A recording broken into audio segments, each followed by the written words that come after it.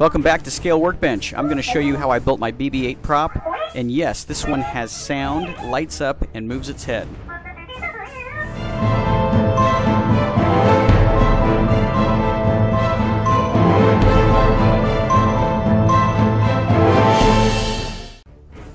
I started with 2 polycarbonate spheres to make quick work of the body and the head. You can also choose to use paper mache over a ball, or you can 3D print your body, but you really just cannot beat the spheres for speed and simplicity.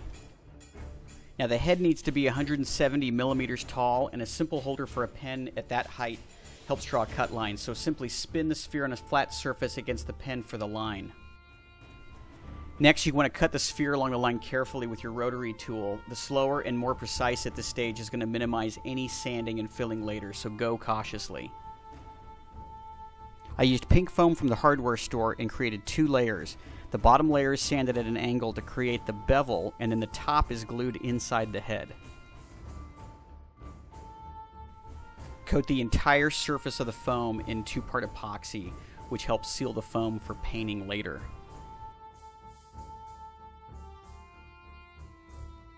To make BB-8's eye, you can 3D print the parts or simply build one from craft foam. Check your dimensions and just cut the strips and glue them with epoxy. The remainder of the eye details can be fabricated with foam, cardboard, wire, whatever bits you might have. Since the craft foam does not accept the paint well, coat the entire eye assembly in epoxy. Here's an easy tip: you can use a holiday craft ornament for the clear plastic for the eye lens.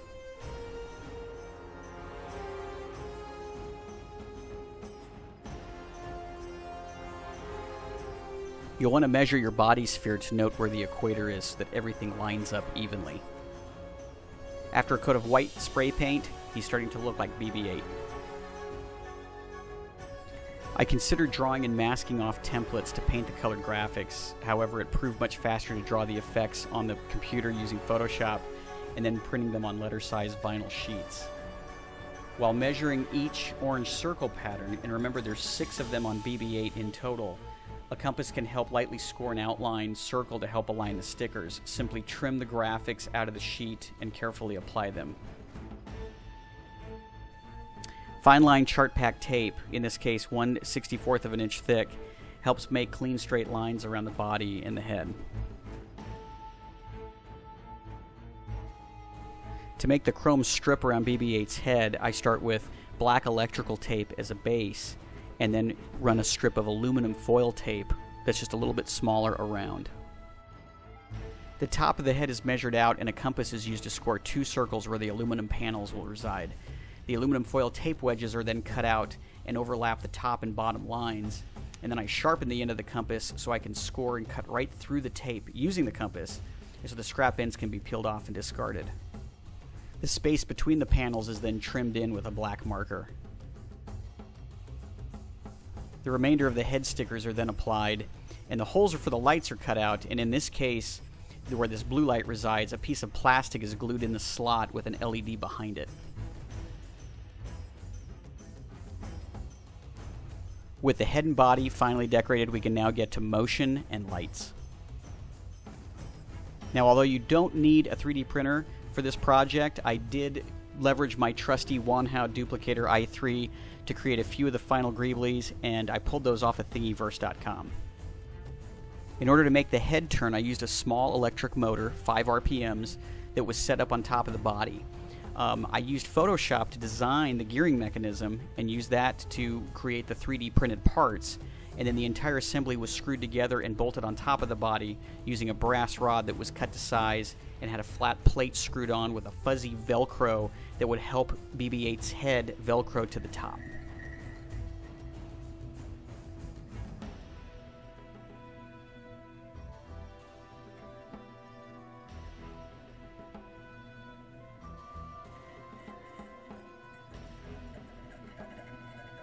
The lighting effort began by using small LEDs being inserted into tiny tattoo mixing cups.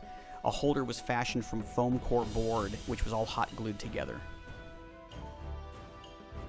Aluminum foil tape was then used to seal the wires and block any light bleed coming from the cups. Lining the foam core holders with aluminum tape helps the light bounce around and make more of a soft glowing effect. In order for the light to shine through, the stickers needed to be cut and the white spray paint scratched off with a hobby blade. BB-8 is set up on a motion sensor and will light up, make noise, and turn his head when people walk by. My simplified motion sensor uses the actual sensor, a junction box to house the connections, a power strip, and an extension cord. By inserting the motion sensor in the power strip cord, everything, including the speakers, LEDs, the head motor, will activate upon the motion sensor. Begin by cutting the cord on the power strip and separating the wires. There are many wiring diagrams online for how to use the junction box, and the final assembly is clean and can be hidden from view inside of BB-8.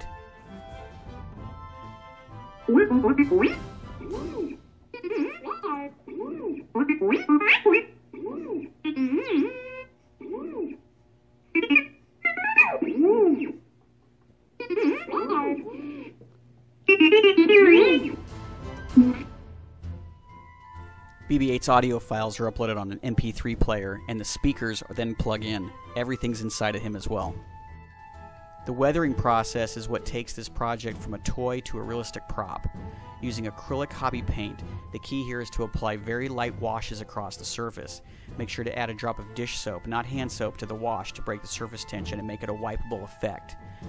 Gently take paper towels wadded up and blot the surface. Changing out the paper towel regularly helps ensure a consistent mottled surface across. This is how BB-8 begins to take on the ivory color.